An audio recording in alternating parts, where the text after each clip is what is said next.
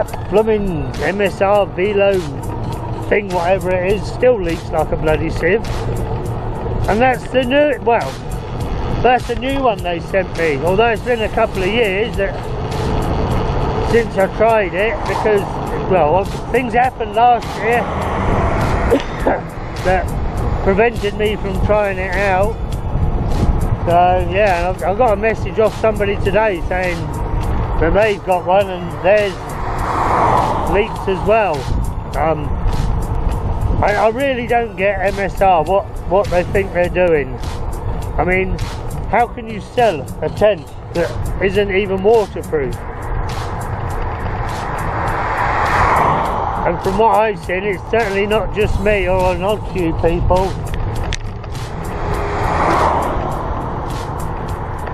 But hey, people keep buying it, I suppose, same as I do. I keep using it.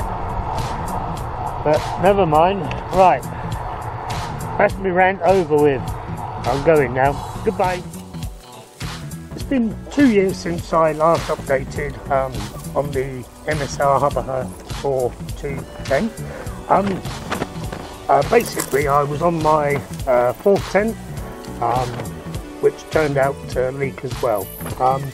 So since then, I've seam sealed it, but I've not actually had a chance to try it out. So rain's forecast for tonight, so we put it up and we'll see what happens. I've actually, well, I don't know whether you can see, but it is unsealed all the way along on those points.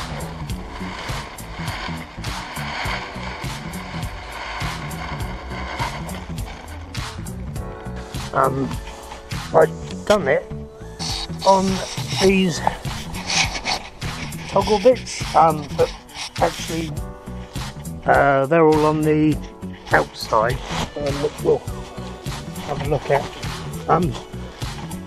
I did actually do it last year, but despite being away on tours for quite a lot, I never actually got to use it in the rain.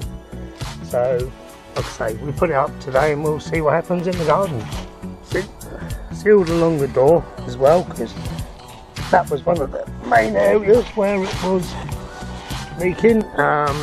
You can't see, but it is actually done on the inside as well. It doesn't look pretty, I must admit, but if it works, who cares? Right, we'll see what happens overnight. Well, it's been raining all night. The tent's been up in the garden. I didn't sleep in it, I couldn't be bothered. Let's go and have a look and see whether it's leaked or not. It's still raining now.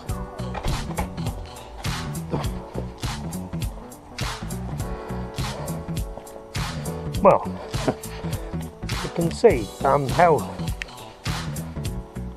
the material just is stretched.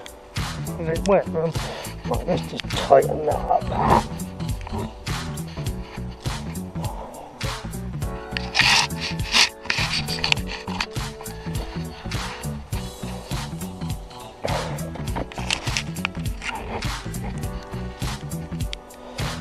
I mean, that is stretched so much. I think that is a lot of the problems with it. Right. Let's have a look.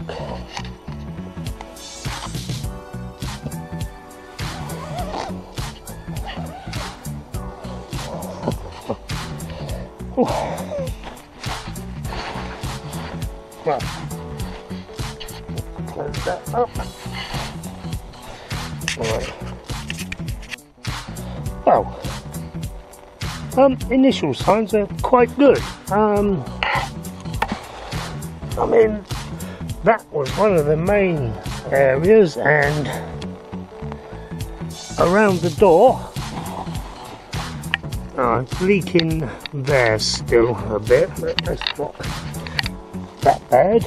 Right, let's open the tent, inner tent. Right. see how it's going on in here.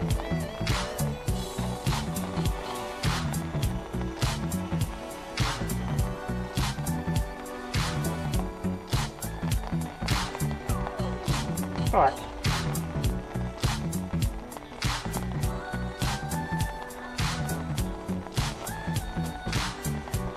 Well, that seems to have stayed dry.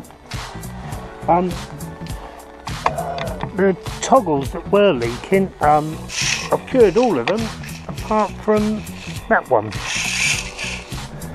So when it's dry, I'll put some more sealant on. Now I have just noticed that it is leaking there and there. To be honest, it's a big improvement as to what it was, but don't think you should have had to have done it in the first place, but hey ho, it is what it is. So yeah, well, at least we know it's half dry now. Well, I lied. I've just noticed that is soaking, and so is that. And look, as you can see, it's obviously been dripping. Well, I'll change what I just said. It looks as if there's no saving this tent. I think it's just going to leak no matter what you do. Disappointing.